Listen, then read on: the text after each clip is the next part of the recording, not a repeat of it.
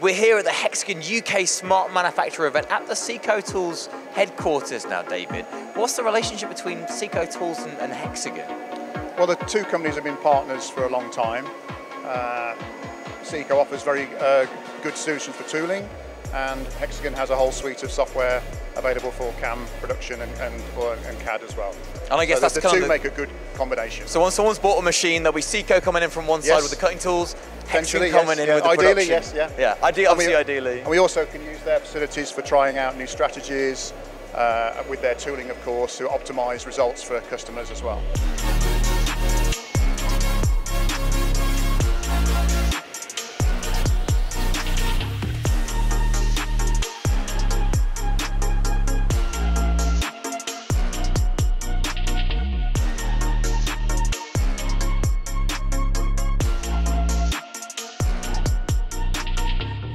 Brilliant. So you talk about new strategies. You're gesturing to this lovely, beautiful part we've got on the table here. Now, I'd like the viewers to imagine if they were making a part like this, how they would try and use it while they're watching this video. But David, could you explain to me what you're trying to demo here in the software you've used to make the beautiful part? We'll talk about the beautiful part later, though. Okay. Well, I mean, in WorkNC, we're using the latest sort of waveform strategies for roughing, for high speed, constant cutter load machining.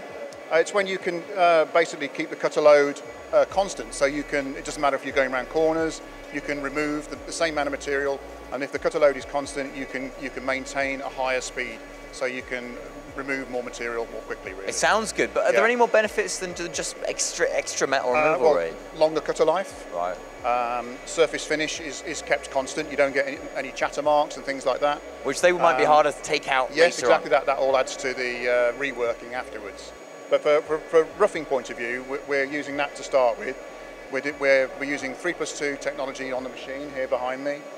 And we're also using some 5-axis barrel tools for semi-finishing the part and for fully finishing as well. Oh, right. For the semi, why would you use them in the semi-finishing pass as well?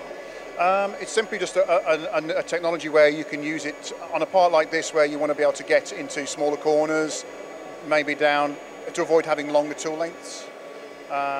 With 3+2, you end up having to sort of attack it from several directions, whether it's 5-axis, it's just one continuous movement. Okay. So there's a number of factors, really. And for the viewers, I think most of our viewers, if they watch our videos, will probably know what barrel tooling is. Yes, but for those who don't know, could you explain just what barrel tooling is? Well, it's really convex cutters is what we're talking about, where you're talking like a much bigger radius on a tool to be able to machine the same surface but with a bigger step over. So each pass takes off more material, so you need less passes basically. So so you get a larger step over as general. That's right. Yeah. So how does WorkNC make it easy but get the best out of those barrel tools? Well, over the last few years, the last few releases, we've had a number of improvements with the use of things like convex tools. So initially it was just 3-axis, but now in a lot of 5-axis strategies also can use these tools as well.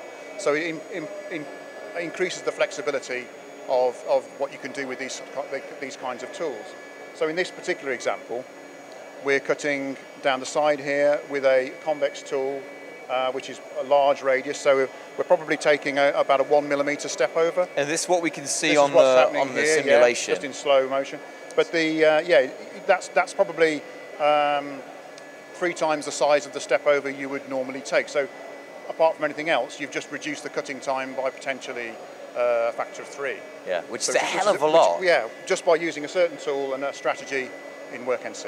And if we talk about the part a little bit more now, I mean, it's in aluminium, but to me it looks like a mold and die. Would this be in a different material if it was in production? Probably it may be in a real, this is obviously a demo part, but yes, and that's for the speed of demo, the same technology applies in either way. But if if it's a steel part and it takes longer, that 3 times saving is greater. Yeah, of course, yes, that's right, yeah. And not only that, the tooling lasts longer as well, because if you're using it in a more measured way. Yeah, absolutely. So WorkNC, mold and die, people imagine, I mean, there's other software like Visi and WorkNC as well. Yes.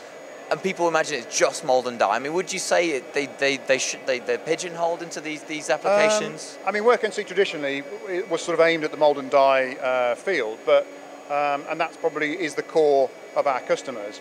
But increasingly, we find that a lot of prototyping people use it, where you're cutting in soft materials, and also some sort of aeronautical and medical applications as well. Brilliant, thank you very much. So for all of those of you out there who are still using 3-axis machines for mold and die, for just stepping in and scanning, you can use barrel tooling and WorkNC, you can use 5-axis, you can use 3+2. Make sure you keep Hexagon in mind for production software.